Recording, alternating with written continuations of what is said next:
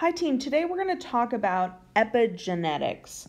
Epigenetics refers to covalent modifications of DNA itself or the histones around which DNA is wound. These covalent modifications affect gene expression and they can be heritable, but importantly, they don't change the DNA sequence. So when we think of genetics, that's our DNA sequence. Epi means above. Epigenetics refers to changes above the DNA, changes that regulate the DNA, but doesn't actually change the DNA itself. And some of these epigenetic modifications can be heritable. There are three types of epigenetic tags that we'll talk about today. The first two are modifications to the histone proteins around which DNA is wrapped. And you can see I'm showing you here a lysine amino acid, and this is the side chain for lysine. And when we methylate a histone, we add a methyl or a CH3 group onto the lysine of the histone. Okay, so we've methylated that histone. Another option would be to acetylate the histone. Okay, so again, I'm showing you lysine that ends with a nitrogen group, and acetylated lysine has an acetyl group stuck onto the end of the lysine molecule. There are a couple of different proteins that can be involved here. These are reversible processes. We can have methyltransferases or demethylase enzymes. Here we can have acetyltransferases or deacetylase enzymes. These are reversible processes that modify the histones. We can also directly modify the DNA itself. So typically the base which is modified is cytosine, the C base, and we do that by adding a methyl group to it. So this is DNA methylation. When we encounter a region of DNA that's highly methylated, this is sometimes called a CpG island. And you already know that C can be hydrogen bonded to G, but a CpG is referring to when C is phosphodiester bonded to G in the DNA backbone.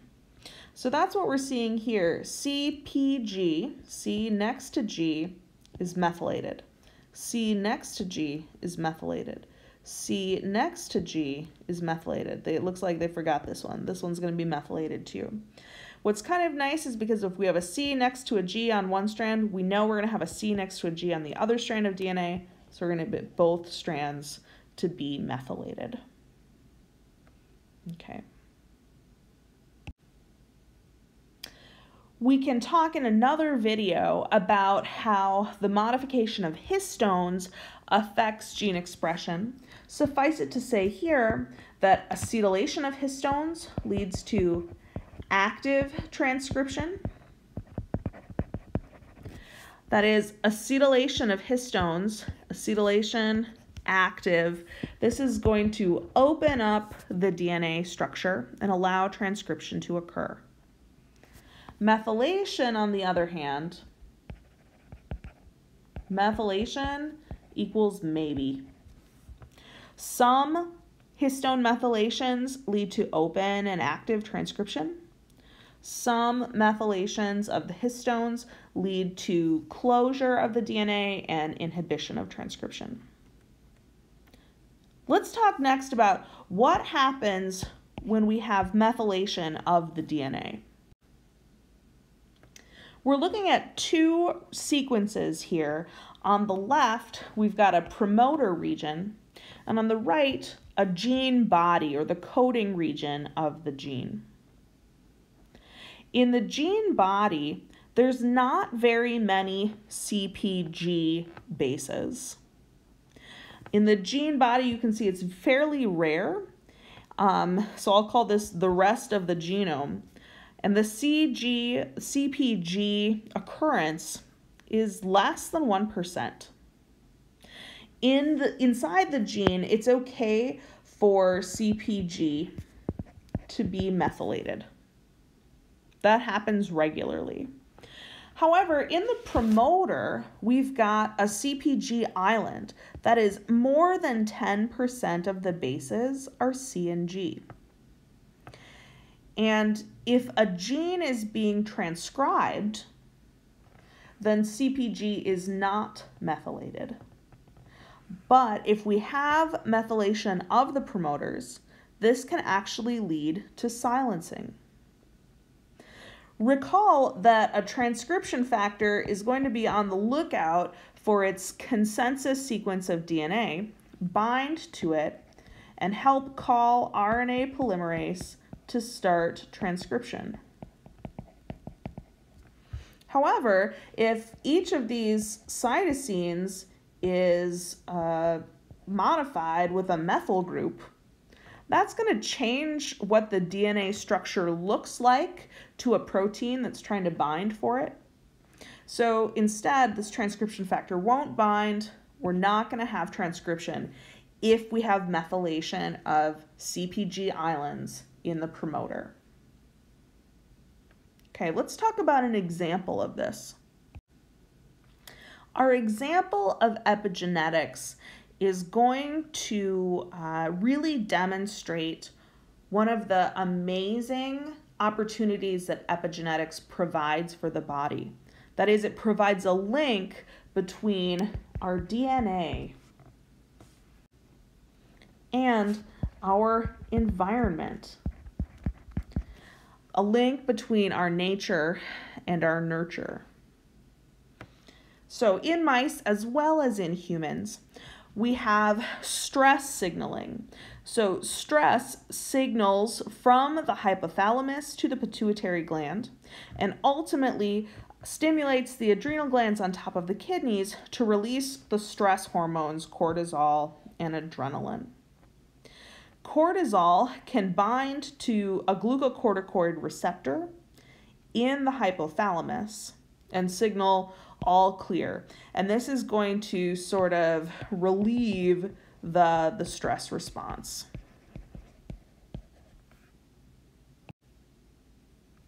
Let's talk now about a scientific study that was described in Nature Reviews Neuroscience. I'm going to have us first look at this second mouse. Here we have a parent mouse, a mother mouse, who treats her babies by high licking and grooming behavior. She's taking care of them. And what this means is that the NGF1A transcription factor can bind to the NR3C1 gene, ultimately expressing the glucocorticoid receptor. So this is our glucocorticoid receptor. And the consequence for those babies is that they're able to turn on the all clear signal. They're going to experience low corticosteroid levels. These babies will have low anxiety. And when they grow up to have their own pups, they will display high licking and grooming activity because this transcription factor is able to bind to the promoter and turn on the glucocorticoid receptor. Now, in contrast, on the left here, we've got mice who, for whatever reason, or rather these are rats, who for whatever reason are showing low licking and grooming behavior to their offspring. These rat pups are somewhat neglected. The consequence of that is that we have methylation of the CPG islands in the promoter of this gene. So the transcription factor is no longer able to bind. We don't have transcription of this glucocorticoid receptor, and so it's hard for the cells to signal the all clear. The consequence of that is that these mouse babies, they're rats, darn it. These rat babies have high stress hormone levels, they have high anxiety, and when they grow up to have their own pups, they show low licking and grooming behavior, repeating the cycle over again. And this was demonstrated to also be true in humans 10 years ago, more than. So a question we should ask is, why does this epigenetic change, that is methylation of the CPG islands in the promoter, why does it lead to changes in behavior? Well, you can see that this epigenetic change is not just affecting transcription factor binding. It's not just affecting the DNA. It's actually affecting the genes that are expressed from the DNA. And because we're connecting now our DNA to some phenotype, right, we're seeing an influence of that epigenetic change on the actual behavior of the organism. Now, this could be an example of adaptive behavior. If you're in a high stress environment, if you, for example, if you are a rat in the wild and you don't have a parent because you live in an urban environment and rats don't have a very long lifespan, it might be quite adaptive to say that these rat pups who are experiencing low licking and grooming need to be high anxiety. They need to be on the lookout for stressors, predators, danger in their environment. And that's going to increase their fitness and make it more likely that they survive to adulthood to be able to reproduce themselves. The consequence of that, however, is that this is a cycle where if the offspring receives low licking and grooming, they pass on low licking and grooming, and consequently they're going to be passing on this methylation of the glucocorticoid receptor. Next, we're going to talk about a model used to study epigenetics, and that is the Agouti model in mice. So, first of all, let's look at this gene on the top where we have a hair cell specific promoter which turns on expression of the gene Agouti, which codes for fur color or hair color. If we have a dominant A allele, we're going to produce pheomelanin, that is yellow hairs. And if we have a little a recessive genotype, we'll just produce eumelanin, which is brown hairs. Okay. However, in the Agouti epigenetics model, we also have an insertion in the promoter region. And this insertion of IAP carries a constitutively active promoter so that we're no longer only expressing Agouti in hair-specific cells, we're also expressing Agouti everywhere. The consequence, for whatever reason, of expressing Agouti everywhere in the body is that these Agouti mice have obesity, diabetes, and a predisposition towards cancer. Now, interestingly, CPG methylation inversely correlates with Agouti expression. That is, if we have increased methylation, we have decreased Agouti. And within a population of mice, you can have variation in the methylation of the IAP promoter, leading to varying expression. Now, all three of these mice shown at the bottom here are heterozygotes. Which mouse has the most methylation of its genome?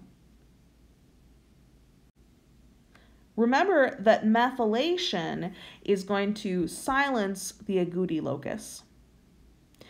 And up here, when we have expression of agouti, we tend to have yellow hairs. So that means this mouse has high agouti expression. This mouse has low agouti expression. And that means we're going to have low agouti, we're going to have high methylation. Over here we have high agouti, we have low methylation of the promoter. And the mouse in the middle has a medium amount. Some cells have high methylation and some cells have relatively low methylation. So this mouse, which is brown, is showing us the highest level of methylation. It's completely silenced expression of agouti in all cells thanks to methylation of this promoter region. Another fact to share is that diet can affect the epigenetic state of your DNA.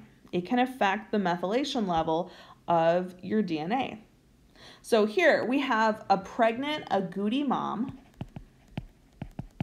She's heterozygous, and she's fed a diet that's either rich in methyl groups or a regular mouse diet. And we'll cross this mom, heterozygous, with a heterozygous dad.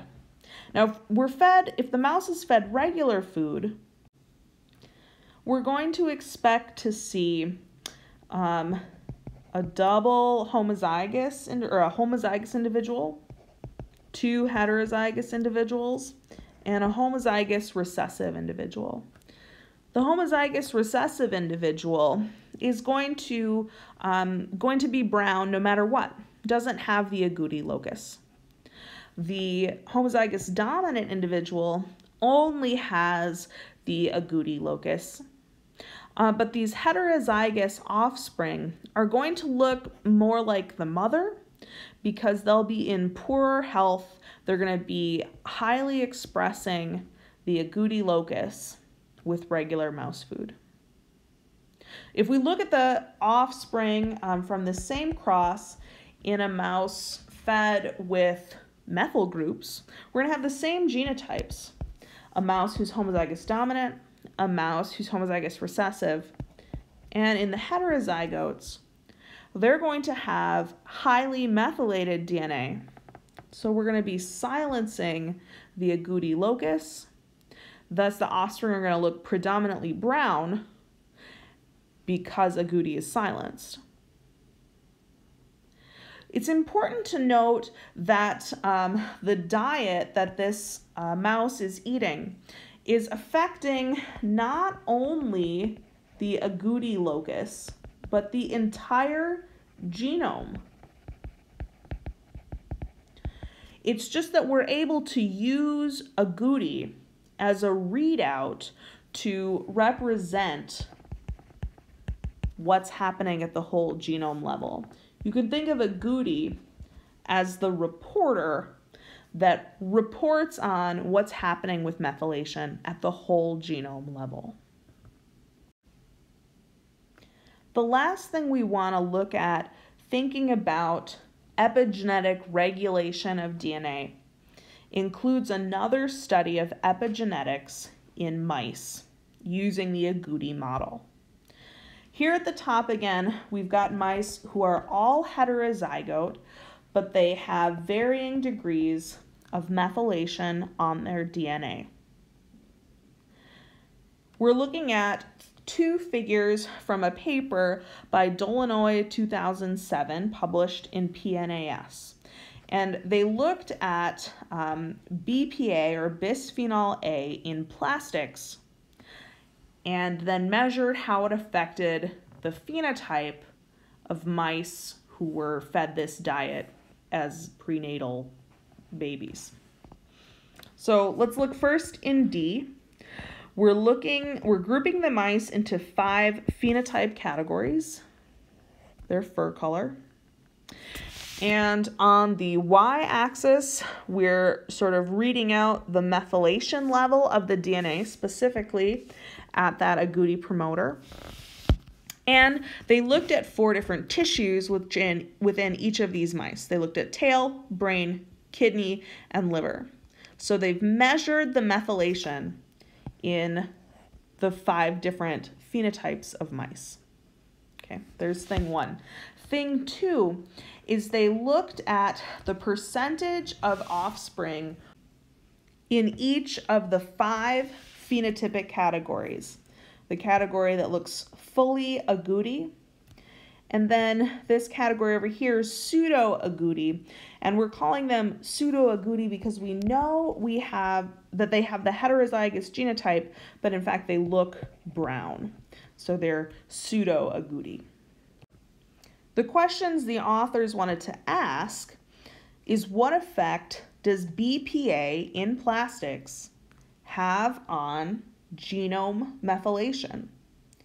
We're using, to answer question 2, we're using agouti to be a readout for methylation of the entire genome.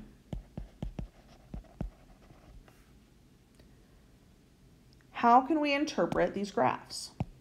You might want to pause the video for a second and take a look at them. Think about what effect BPA has on genome methylation. Let's first take a look at graph D in the upper right-hand corner. You can see that the mice with yellow fur have the lowest methylation levels. That's consistent with what we described previously, where if we have big A, little a genotype, yellow mice have low methylation levels, so we're able to express the agouti coloring and show a yellow phenotype. Mice that are pseudo-agouti still have the heterozygous genotype, but we have lots of methylation, so across the entire genome really, so that we're not expressing the agouti locus, and we see the brown color. So we have higher methylation in the brown mice. We have low methylation in the yellow mice. All right, if we look at figure 1b here, let's look at the distribution of coat colors in the offspring of mice fed with a control diet versus a diet rich in BPA.